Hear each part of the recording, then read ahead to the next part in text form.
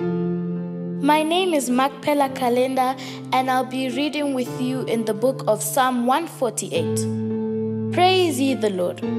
Praise ye the Lord from the heavens. Praise him in the heights. Praise ye him, all his angels. Praise ye him, all his hosts. Praise ye him, sun and moon. Praise him, all ye stars of light. Praise him, ye heavens of heavens, and ye waters that be above the heavens.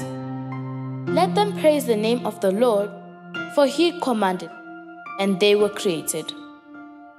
He hath also established them forever and ever. He hath made a decree which shall not pass. Praise the Lord from the earth, ye dragons and all depths, fire and hail, snow and vapor, stormy wind, fulfilling his word. Mountains and all hills, fruitful trees and all cedars, beasts and all cattle, creeping things and flying fowl,